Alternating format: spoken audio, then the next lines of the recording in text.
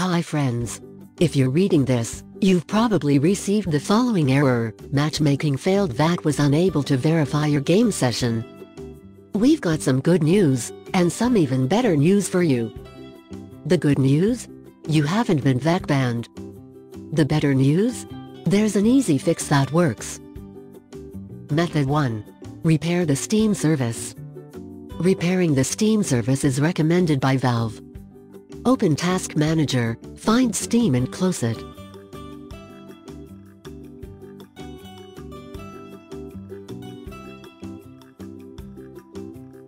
After that, open Run Box, enter the following into the text box.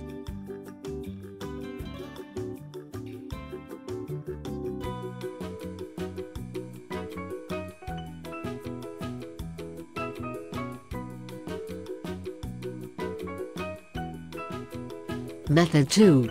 Verify integrity of game files and restart PC. To perform this fix, open up Steam, go to Library, right-click Counter-Strike, Global Offensive, and then click Properties. After opening up the Properties window, head to Local Files and click Verify Integrity of Game Files. Wait for this to complete, and then restart your computer. After completing the above, your CSGO should be working fine, and the Matchmaking Failed VAC was unable to verify your game session error should be gone.